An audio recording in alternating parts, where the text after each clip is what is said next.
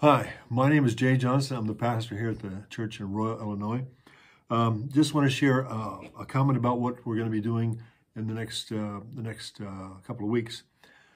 This Sunday, we're going to be talking about forgiveness. And forgiveness comes when there's a need for forgiveness when we do something that's against another person, or most importantly, against the will of God. How do we know when we do something that's not correct? Well, there's a great phrase that applies to a lot of kids that were raised on a farm. It talks about your boundaries on your property.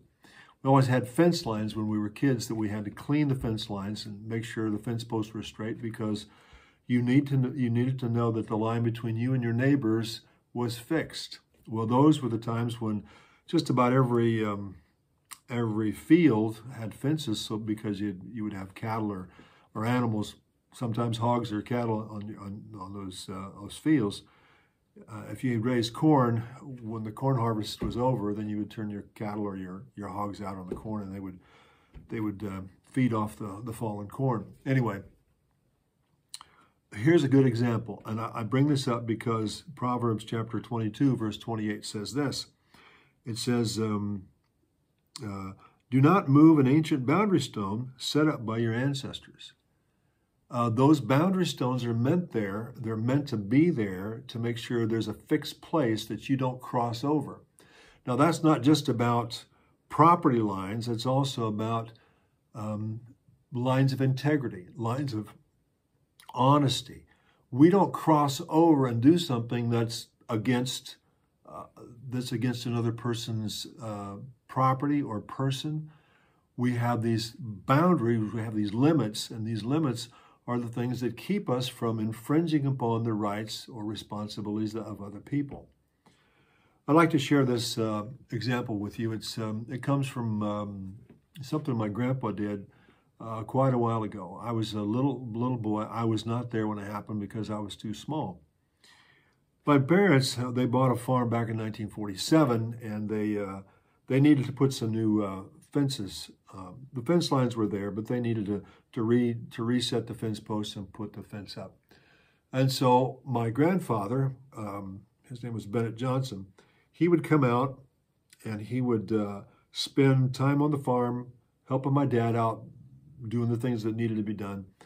And he would come out on Monday morning, and he'd stay there all Monday through Friday. Friday evening, he would go back and he would be with my grandma on the weekends, Friday night through Sunday night. Then he'd come back out to the farm and he'd help us. Well, my dad needed some new fence put up on the back field to the northeast of the house. And so my brother Roger, who was about 13 or 14 at the time, and he was a big kid. He was strong, and he knew how to handle a spade and a post hole digger. And so Grandpa and my brother went out, and they were going to set this line. So what you did was you got you end posts, and you'd stretch a line of barbed wire between them, so you get the line right on the ground, so you knew exactly where the fence posts needed to go. You stuck right on that line, and that was the guide. And so Grandpa, they would pace off the distance between the fence posts. They'd mark it, and they would begin to dig the holes. And once the holes were dug, then they would put the fence line in. Well, it was a Friday afternoon, and Grandpa was it was getting late in the day, so Grandpa decided it was time to go. So he left, and my brother stayed behind. And as Grandpa left for the weekend, my brother stayed there and dug the post holes, and that was part of the job he needed to do. But then he got the brilliant idea. He's going to set the fence posts. Now it's not a quick job just to drop a steel fence post in and set her on the ground. With these fence posts, you have to they're hedge posts, and you got to line them up so that there's as the fence line runs in the direction along the line, you need to make sure that the edge of that fence post is always straight up and down. It may look crooked from the side, but straight up and down, so it holds the fence rigid and straight. So Roger did his best. He went in there and he set all the fence posts, and things looked good. Come Monday morning, Grandpa came back out, went out in the field, and there's my brother, proud as anything. The fence posts they're all set. Grandpa walks down that line. He looks down that line. Roger thinks he's going to get a big compliment. My brother is disappointed because Grandpa says, no, it's not in line. What? Not in line? Of course it's in line. He spent all that time doing that. No, it wasn't in line. Grandpa said, it's off. It's off about an inch. An inch? Who cares? That's an inch. Grandpa said, not only one fence post, but all of them.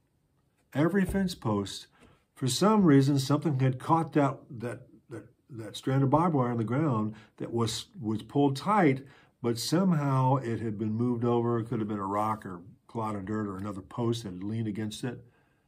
And so my grandpa, they had to dig up every single fence post and redo the job. Now, that story has been told in my family for the last 70 years. And I'm telling it to you. And the point of the story is we need to make sure the boundaries that we have are legitimate, honest, and true.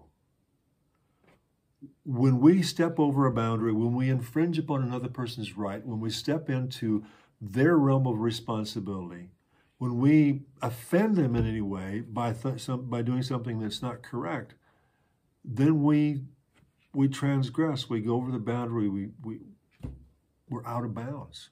We can't do that. God wants to make sure that our lives are beyond question. And when we do something wrong, we have to ask forgiveness for the things we've done.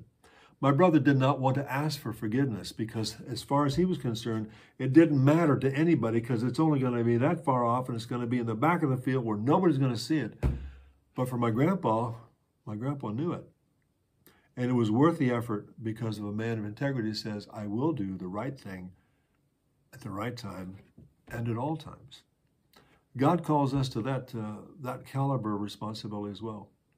I want to share that with you. We're going to be talking about forgiveness this weekend, and we're going to be talking about some of those similar things in days to come. So thank you very much. Thanks for the time to be with us.